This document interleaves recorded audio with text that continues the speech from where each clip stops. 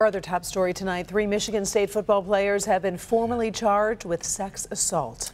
Donnie Corley, Demetric Vance, and Josh King all charged in the incident that happened in an on-campus apartment back in January. So far, only one of the 3 has been in court. This is video of Demetric Vance being arraigned on his charges this afternoon. We bring in Jason Colthorpe live from East Lansing. Mark D'Antonio wasn't waiting for legal action here. He's taken his own action for his team. Now, just the same thing he did in April with another case like this, Devin. All 3 of those players now former MSU football players, and you certainly got the sense he was only waiting for these charges to be formalized before he laid the hammer down. It came just minutes following that. Corley and Vance, who are both from Detroit, are charged with third-degree criminal sexual conduct. Josh King, who's from Illinois, is charged with first and third, plus another charge for allegedly videotaping part of the incident and then sharing it. Vance, who went to Cass Tech High School, was a standout defensive back, was the first to be arraigned today.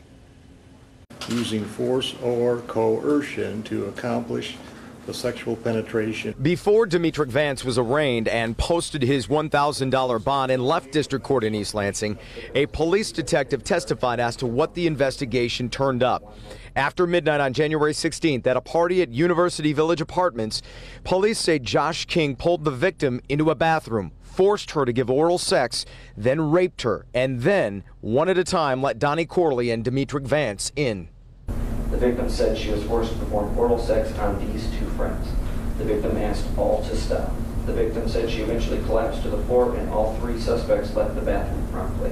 Police say all 3 initially denied everything, but changed their story eventually to having consensual sex with the woman.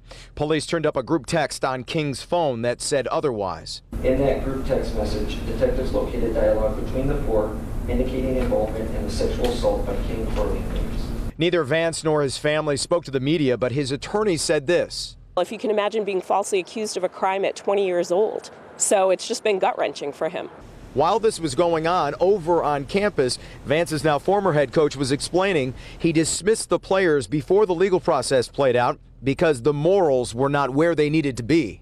Well, that's unfortunate that the coach doesn't understand the presumption of innocence and hasn't heard any of the evidence, which we'll be fighting out in court, and I believe he will be exonerated.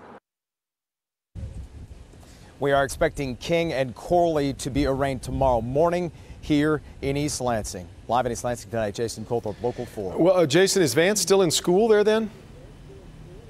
No, they dismissed him from there as well, even though they were fighting that.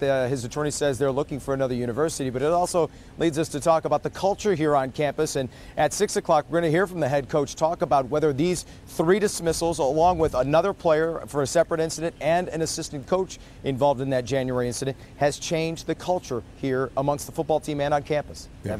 All right, Jason.